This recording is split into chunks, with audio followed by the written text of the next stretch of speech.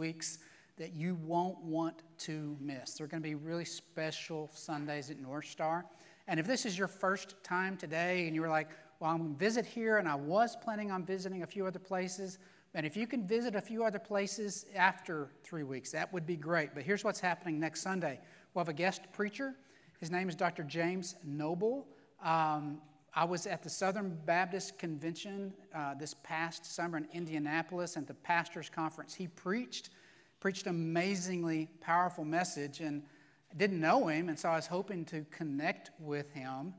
And afterwards, ran into him in the hallway, and Carol and I were visiting with him, and I said, you had a great message. Thank you so much for preaching it. And we had our name tags, and I said, I guess we are kin somehow.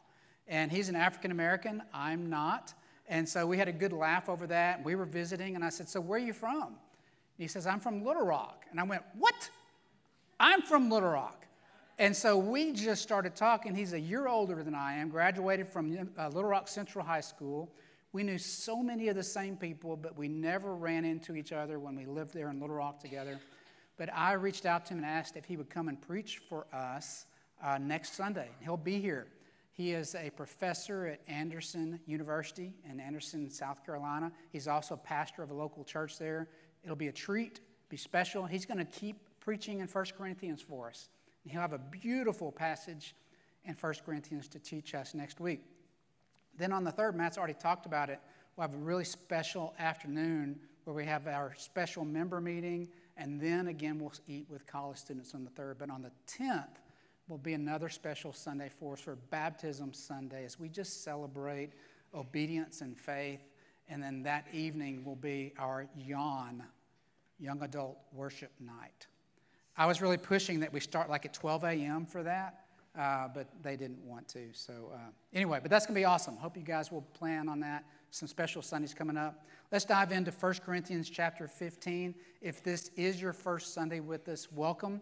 But we have been studying Corinthians for over a year now. And if you kind of peek ahead, next 2 weeks from now, we'll start chapter 16. So we'll be finished before the end of the year. Holy moly, that's great. But it's been a fantastic book for us to study. So let's begin in verse 20. But as it is, Christ has been raised from the dead, the first fruits of those who have fallen asleep. For since death came through a man, the resurrection of the dead also comes through a man. For just as in Adam we all die, so also in Christ all will be made alive, but each in his own order. Christ, the first fruits, and then afterward, at his coming, those who belong to Christ. Then comes the end, when he hands over the kingdom to God the Father, when he abolishes all rule and authority and power, for he must reign until he puts all his enemies under his feet. And the last enemy to be abolished is death. For God has put everything under his feet. Now, when it says everything is put under him, it's obvious that he who puts everything under him is the exception. When everything is subject to Christ, then the Son himself will also be subject to the one who subjected everything to him, so that God may be all in all. Verse 29. Otherwise, what will they do who are being baptized for the dead? If the dead are not raised at all, then why are people baptized for them? And why are we in danger every hour? I face death every day, as surely as I may boast about you, brothers and sisters, in Christ Jesus our Lord. If I fought wild beasts in Ephesus as a mere man, what good did that do for me? If the dead are not raised, let us eat and drink, for tomorrow we die. Do not be deceived. Bad company corrupts good morals. Come to your senses and stop sinning. For some people are ignorant about God, and I say this to your shame. So there's going to be a lot of scripture today just to amplify what Paul is trying to communicate. But as we've been studying and taking our time going through chapter 15 of 1 Corinthians, all of chapter 15, all 58 verses, it's extensive, are addressing the beauty of the resurrection of Jesus Christ. Because he begins in chapter 15 saying, there are some among you who don't believe that Christ has been raised from the dead. And so then, as we looked at last week, what he did was he gave 7 if statements. And basically saying, if Christ isn't raised from the dead, here are the implications of that. But Paul did that intending us to flip the script. And he intended us to eventually conclude, well, it's a fallacy to think that Christ hasn't been raised from the dead. Therefore, we should say, since Christ has been raised from the dead, where does that put us? In fact, if you glance down at verse 20, he says, but as it is, Christ has been raised from the dead. So he's beginning to reverse his logic from the verses prior to that. Last week we looked at this slide, but this week I've retitled it, and it's called The Results of Resurrection Reality. Last week it was called The Results of Resurrection Denial.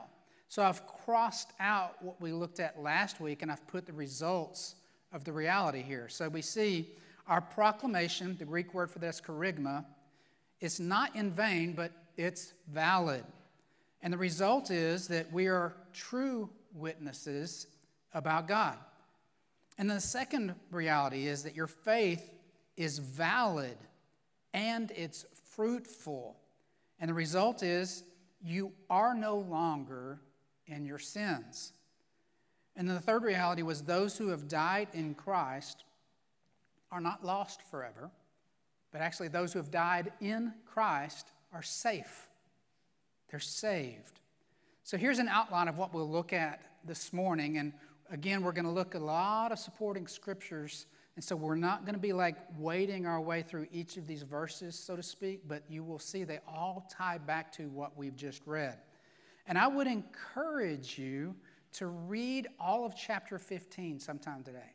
Because really where we are is that it's important not to lose sight of Paul's overall train of thought as he's leading the Corinthians to some conclusions, but he's also rebuking them for their lack of belief in the resurrection.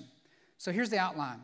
In verses 20 through 22, he's reversing the argument, and he's saying, Christ has been raised. Verse 23, he gives the order of resurrection. You can glance down, but he says, Christ was the first fruits. He was the first to be raised from the dead. And that has massive implications because the rest of us, those who belong to Christ by faith, who've repented of our sin and trusted in Christ, will then be raised with him when he returns.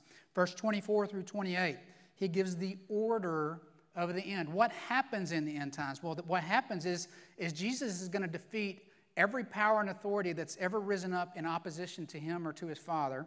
And then Jesus will hand the kingdom back to his Father. So the Son submits to the Father. And so everything is conquered and submitted to Jesus. And that's verse 29 through 32. Paul goes back to some what-if statements. And he says things like, if Christ hasn't been raised, why did I fight wild beasts in Ephesus? He's not literally talking about lions and tigers and bears. He's talking about like mean people in Ephesus as he's church planting there. Paul's going to say, why have I sacrificed? Why have I endured such hardship if Christ hasn't been raised? And he's going to give some examples of personal futility there. And then in verses 33 through 34, he has some resulting commands just based on everything he said so far in chapter 15. But what we see here as Paul's talking about the end here in these verses, we see the beauty of divine submission. And that's important for us to grasp. Because he's picturing Jesus ultimately conquering every enemy, both spiritual and earthly, and then Jesus submitting the kingdom back to the Father. The beauty of divine submission is fantastic because it's the submission, first of all authority to Jesus, and then it's the submission of Jesus to the Father. But the implication that Paul's trying to communicate to us through picturing the submission of Jesus, the implication is it calls for our own submission to God. It calls for our own obedience to the Father. Jesus models obedience and submission, and you may not realize that, but it's throughout the New Testament. The submission of Jesus then sometimes comes as a surprise to Jesus. Surprise to us, because we'll say, well, if Jesus is fully God and fully man, who would he have to submit to? He's King of Kings and Lord of Lords. Who would Jesus ever need to obey? But Jesus practices obedience, and if you just read Scripture casually, you may miss some of these profound examples of this. But in Philippians chapter 2, verse 8, there's a long passage that's a Christological passage. Excuse me. But it says this: he humbled himself by becoming obedient to the point of death, even to death on a cross. Jesus humbled himself by becoming obedient. So we're meant to reflect and to understand, if Jesus humbled himself and became obedient to the Father, shouldn't I then also humble myself and submit and be obedient to the Father?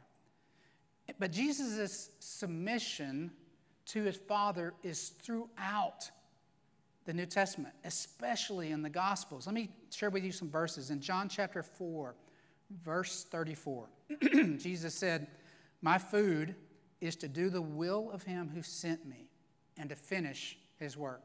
Jesus was intent on doing not his will, but the will of his Father. John 5:19, Jesus replied, truly I tell you, the Son is not able to do anything on his own, but only what he sees the Father doing.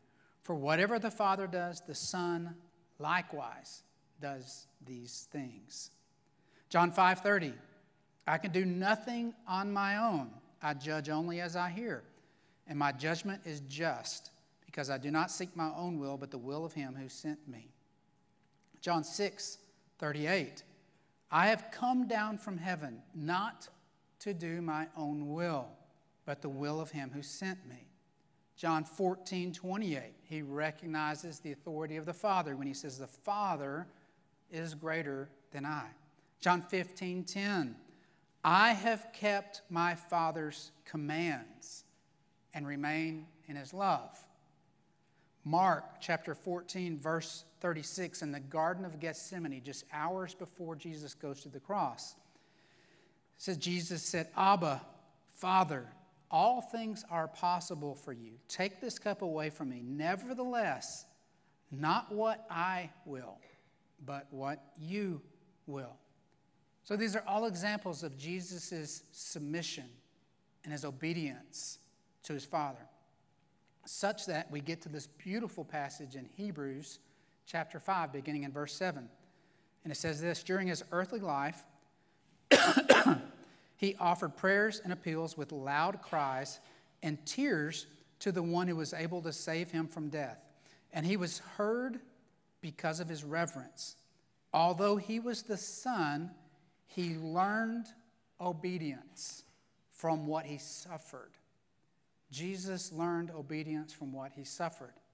The implications for that are tremendous for us. Because just as Jesus learned and practiced obedience, therefore so should we. So one writer said this, Jesus learned obedience not in the sense that he was prone to disobedience and had to bring rebelliousness under control, but in the sense that he fully entered into human experience. As a child, he obeyed his parents. As an adult, he obeyed the law and fulfilled all righteousness. All his life, Jesus completely fulfilled his Father's will. He knew what obedience was prior to his incarnation, of course, but he learned obedience on earth by experiencing it, by practicing it. In every situation, no matter how difficult, the Son was obedient to the Father. The sovereign Lord, Isaiah says in chapter 50, verse 5, the sovereign Lord has opened my ears, and I have not been rebellious. I have not turned away. I offered my back to those who beat me. So as Paul is talking about, everything will be submitted to the Father, and then everything is submitted to Jesus so that God is all in all. Randy, you are a hero. Thank you for that. Let's give Randy a hand because that's fantastic. Now, if you're like, where's mine? Sorry. So we've talked about the beautiful submission of Jesus, but now let's talk about the authority of Jesus, because that's really clear here that Jesus vanquishes all power, all dominion, both spiritual and earthly. It says that God has put everything under his feet. So Paul's actually quoting from Psalm 8 and Psalm 110 when he says that. God has put everything under his feet. So the reality of Jesus reigning as a king is indicative of a hope fulfilled. Because Jesus reigns as the type of king that we all long for, that we all want. There's this legend that people are still trying to prove is real because they want it to be real so much. But it's the legend of a king named Arthur. In this Arthurian legend, so many people have written about it, but it's this ideal king that practices good rule and blesses his people. Well, ultimately, that's who Jesus is. He's a king that's a perfect king that rules on behalf of and for his people, who loves his people, and all that he does is for his people. And so it's not just talking about the longing of the heart for an earthly dominion. It's also referring to Jesus' eternal rule of heavenly dominion. That Jesus will establish his reign fully and finally, and we will love his kingdom. And his kingdom is here, but it's not yet here. Like Jesus has conquered sin and death, but when he returns, sin and death and sorrow and pain and all those things will be fully ended. So it's this already not yet type of dominion that Christ has. But we have a hint of Jesus' authority before he told us to go and make disciples of all nations. In Matthew chapter 28, verse 18, this is what Jesus based his sending out of us on. He says, all authority in heaven and on earth has been given to me. Jesus has all authority.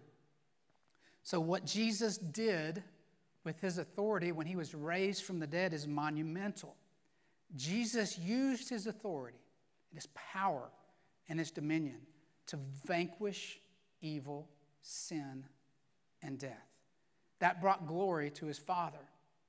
He's paving the way for the Father's ultimate glory. When Jesus did that, he also provided a way for us to experience forgiveness and salvation. In 2 Corinthians 5:21, Paul says, he made the one who did not know sin to be sin for us, so that in him we might become the righteousness of God, which echoes Romans 5:19. For just as through one man's disobedience, Adam, which Paul refers to here in 1 Corinthians 15, many were made sinners. So also through one man's obedience, Jesus, the many will be made righteous.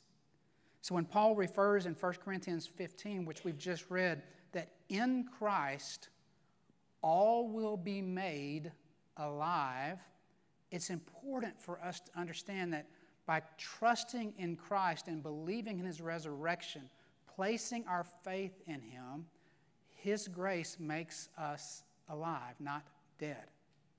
It makes us risen with him. In Ephesians chapter 2, verse 4, it says this: God, who is rich in mercy, because of his great love that he had for us, made us alive with Christ, even though we were dead in our trespasses.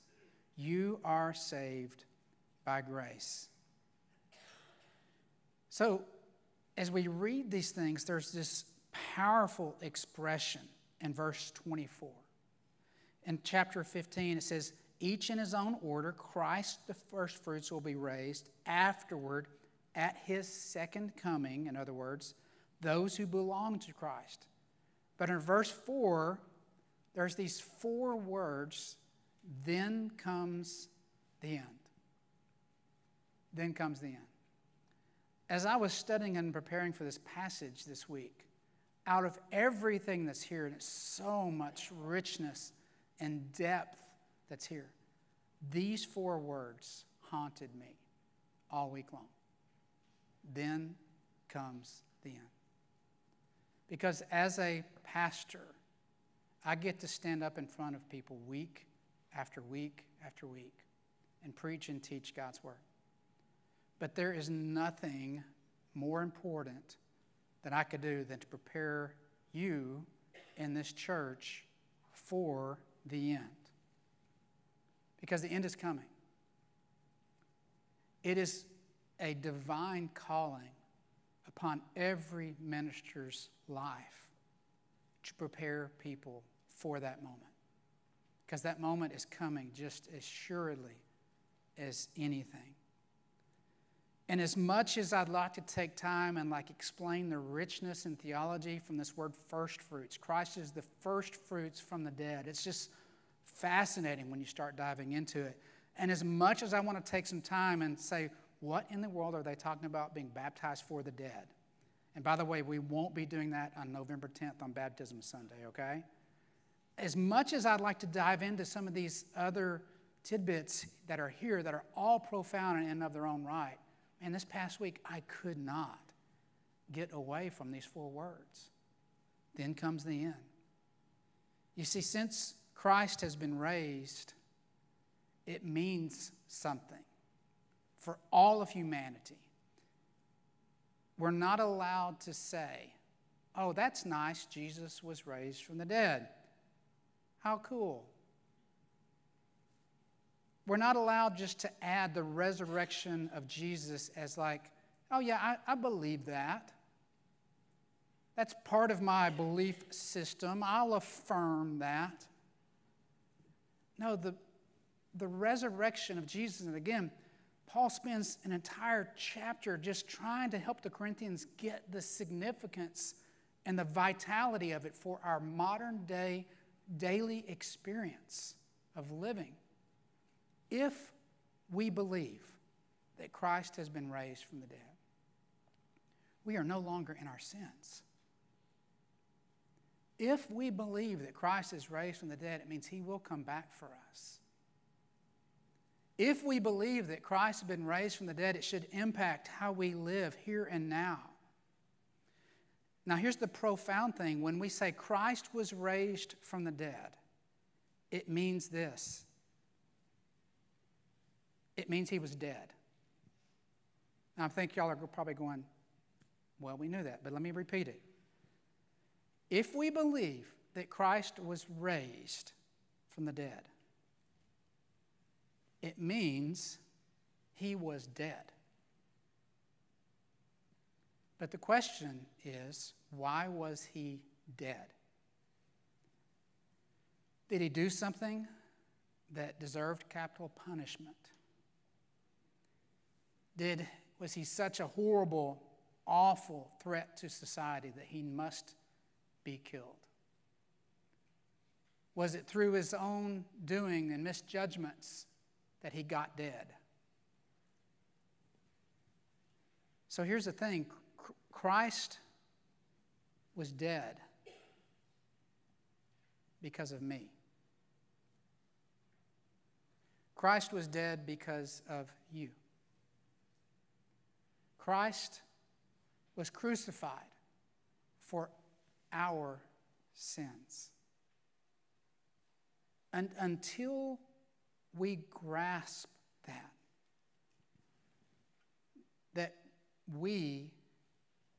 I am responsible for the need of Christ's crucifixion.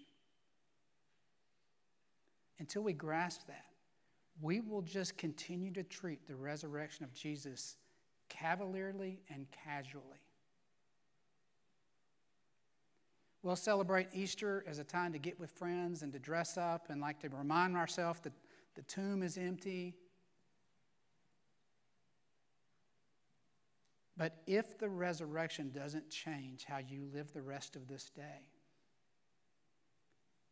and if it doesn't change your priorities, if it doesn't reform your thinking,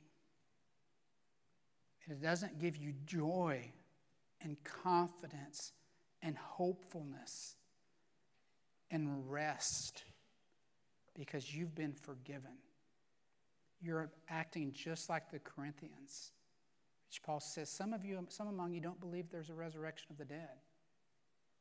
If there's not, there's bad things. And we of all people are the most to be pitied. So his resurrection means that we have two choices because of two realities. Here are our choices. You can be saved from your sin, or you can remain in it. You can be saved from your sin, or you can remain in it. His resurrection doesn't offer universal forgiveness without conscious repentance. Jesus' resurrection does not offer universal forgiveness without conscience forgiveness. That was Jesus' message from the moment he first began preaching. In the first chapter of Mark, the very first thing that we have recorded about Jesus' message, his first sermon, was repent and believe the good news. Repent and believe the good news. Repentance is non-negotiable in order to walk with Christ. Once you understand that and grasp it, you can't unsee it in the Scriptures. In Romans chapter 2, verse 4, it says, "Do you despise the riches of his kindness, restraint, and patience, not recognizing that God's kindness is intended to lead you to repentance?"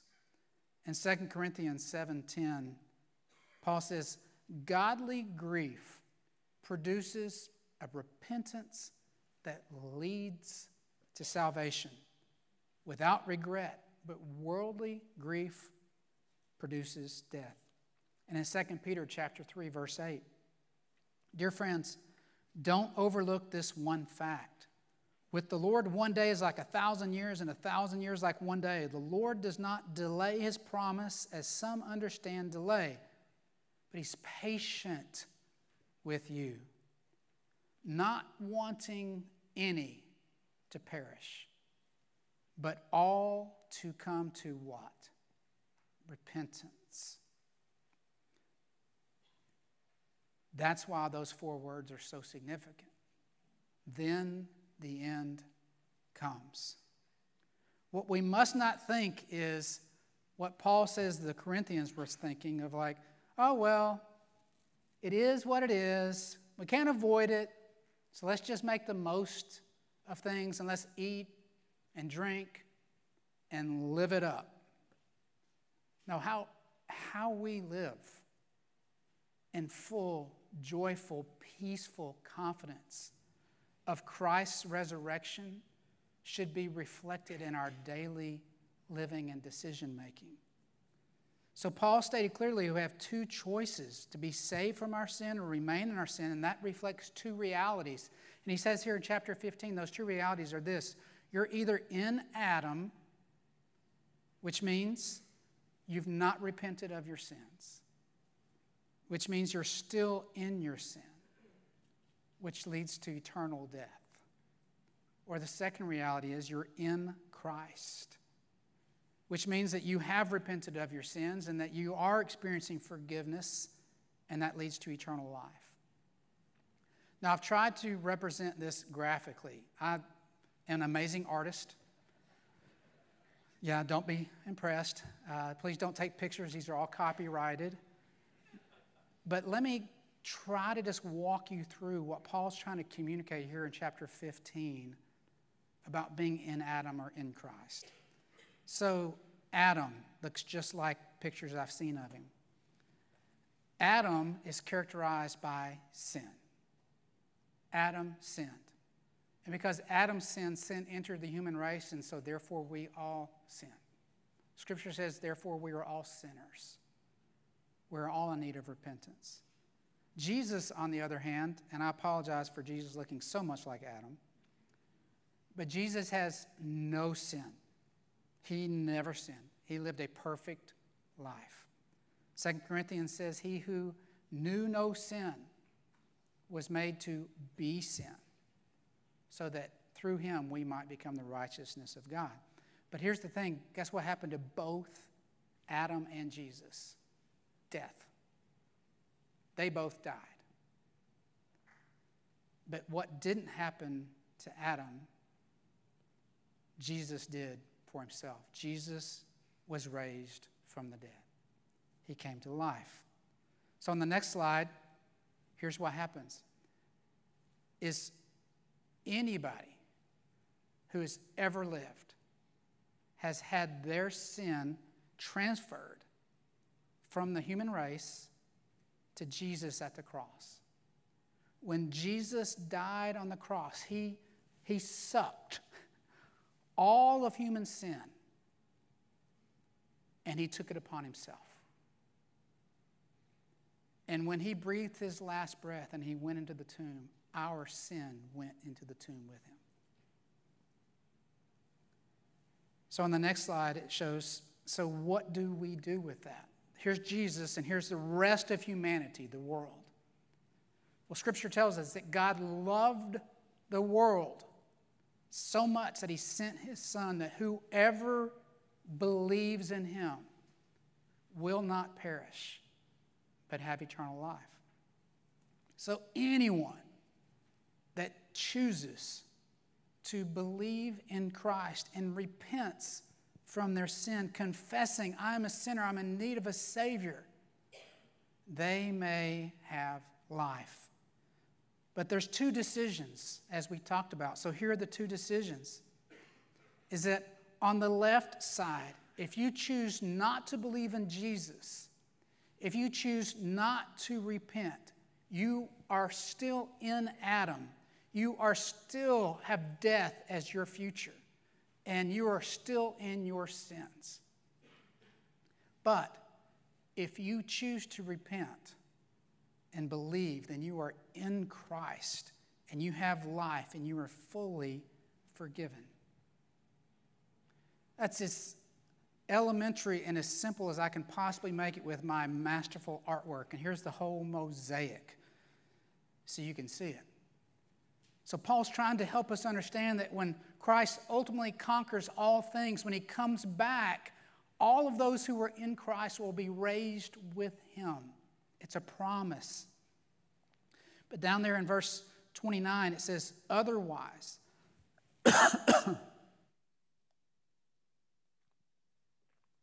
Randy, I'll give you another hand, but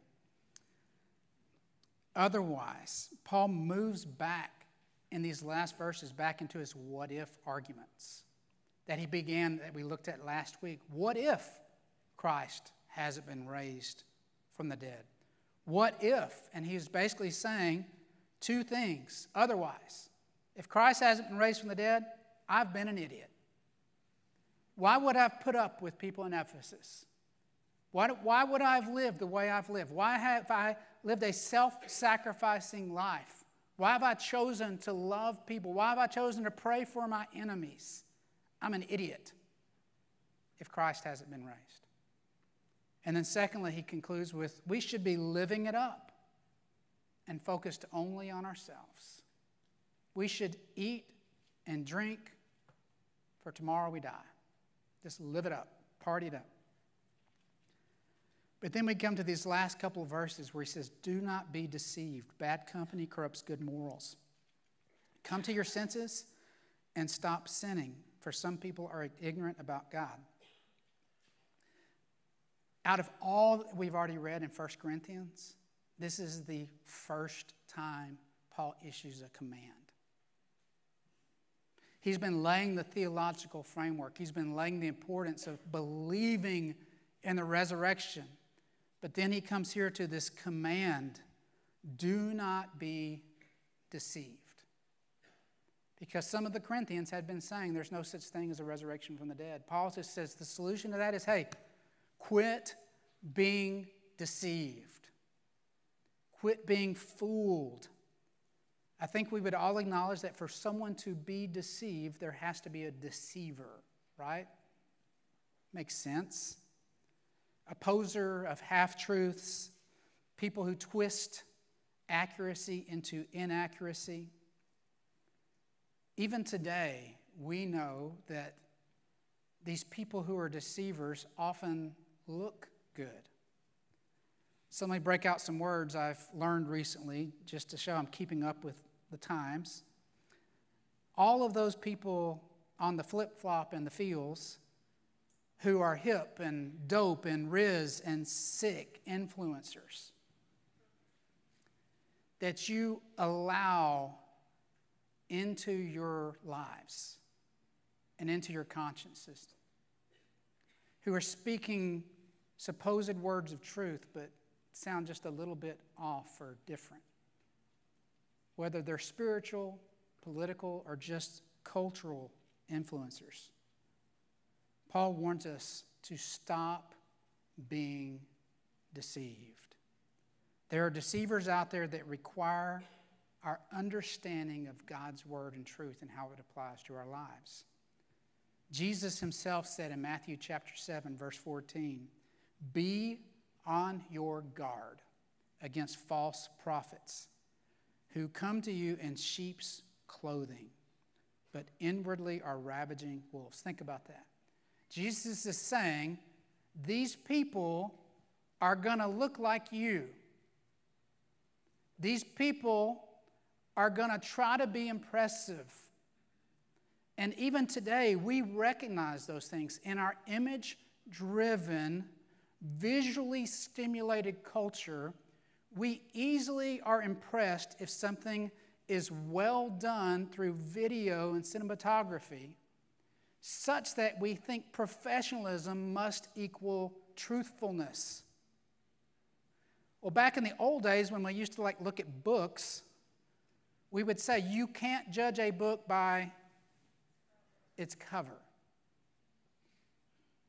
And you can apply that same truth to any type of media today.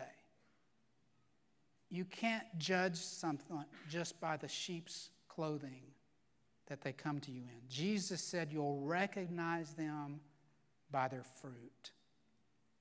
We know that the ultimate source of deception and lies is from Satan.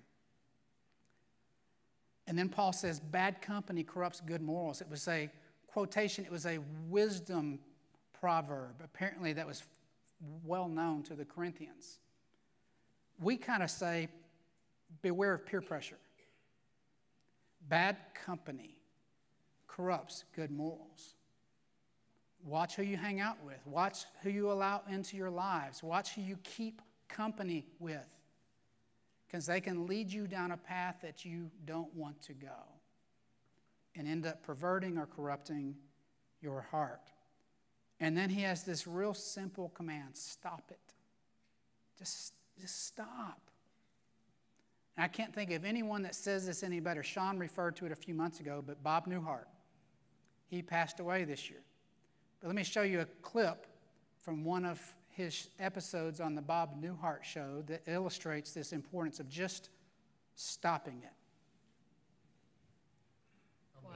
Tell me about the problem that you wish to address. Oh, okay. Well, I have this fear of being buried alive in a box. I start thinking about being buried alive and I begin to panic.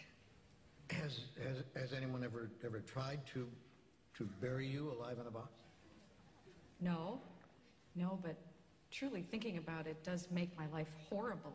I mean, I can't go through tunnels or be in an elevator or in a house, anything boxy. So what you're saying is you're claustrophobic. Yes, that's it. All right, well, let's go, Catherine. I'm going to say 2 words to you right now. I want you to listen to them very, very carefully. Then I want you to take them out of the office with you and incorporate them into your life. Well, shall I write them down? Well, if it makes you comfortable, it's just 2 words.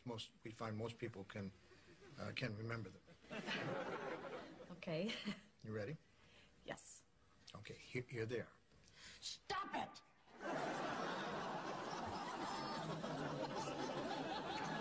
I'm sorry? Stop it! Stop it? Yes, S-T-O-P, new word, I-T. So, what are you saying? You know, it's funny. I say 2 simple words, and I cannot tell you the amount of people who say exactly the same thing you're saying. I mean, this is not Yiddish, Catherine. This is English. Stop it. So, I should just stop it. There you go. I mean, you don't want to go through life being scared of being buried alive in a box, do you? I mean, that sounds frightening. It is. Then stop it. I can't. I mean, it's been with me since childhood.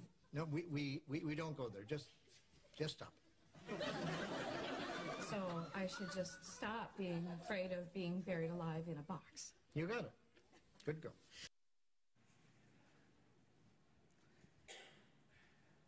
I think Paul spends all this time in the chapter a little bit frustrated with the Corinthians, because he looks at their lives and he says, friends, Jesus was raised from the dead. Why are you living as if he hasn't been? Stop it. Start enjoying the reality of the resurrection. Start being confident and joyful as you reflect the beauty of who Jesus is to your friends and to your family. He would ask it another way to the Corinthians, are you in Adam or are you in Christ? Are you still in your sins or are you forgiven? So let me invite the worship team to come up as we kind of wrap up this morning, but here are some thoughts for us as a result of what we've studied this morning. First thought is just this: how should we then live? If Christ has been resurrected, how should we live? This is actually the title of Francis Schaeffer's famous book that he wrote back in 1976, just asking the question, how should Christians live in a sinful culture? We live then as people who are confident that Jesus has been raised from the dead and he is coming back to take us to heaven with him, raising us as well. It means that we should be confident so much that it impacts our attitude, our future expectation, our behavior, our choices, our relationships. Second thing, we should consider deeply this morning whether you are in Adam or in Christ. As I said, even as I was preparing and dealing with this reality of then comes the end, the most important thing I could prepare you for is for the certainty of knowing that you are in Christ. And if you're here today and you are in Adam, it means that you must repent and believe for salvation. And if you're in Christ, we practice daily repentance. When we commit sin before the Father, we remind ourselves that we've been forgiven because of the cross. And we begin believing for a fruitful, hopeful, and transformed life again. Thirdly, we should watch our input. Bad company corrupts good morals. Stop being deceived. Watch what comes into your life. And lastly, stop it. Stop it. I don't know what that means to you today, but some of you it means stop being faithless. Stop avoiding making the decision about Jesus. Maybe you're here today and you're thinking, yeah, I've never asked Jesus into my life. And I would just say, stop it. Today's the day. Today's the day of salvation. We're not promised tomorrow. And for some of you who have grown up in the church, and you really can't identify a moment where you surrendered your life to Jesus, you just kept coming to church. Can I just exhort you today to don't assume that you can ooze into heaven? Every single person has to repent of their sins and trust in Christ. Stop assuming that you're going to be in heaven if you've not repented of your sins. Let me pray for us, and as we pray, the band will start playing in just a moment. We'll sing our last song, and at the end of the song, I'll be in the back along with some of our leaders. And if there's some of you who are here that you need someone to pray with you or pray for you, or maybe you just want some initial instructions on how to follow Jesus in faith, we are here for you today.